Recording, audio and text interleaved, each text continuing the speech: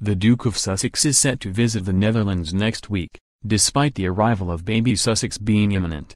Prince Harry will be in the region on Wednesday 8th, and Thursday 9th of May 2019. While in the Netherlands he will undertake an official engagement in Amsterdam, Buckingham Palace has said.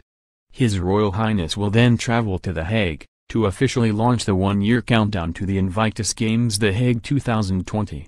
News of Prince Harry's latest trip comes as the world waits, in anticipation for the newest royal arrival to make an appearance. His wife Meghan Markle is due any day now, and the trip could mean that Harry is either away for the birth, or for the first few days of being a first-time father.